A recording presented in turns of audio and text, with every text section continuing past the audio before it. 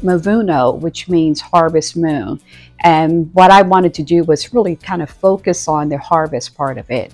And that's how we were able to select the artists that we're using for the exhibit.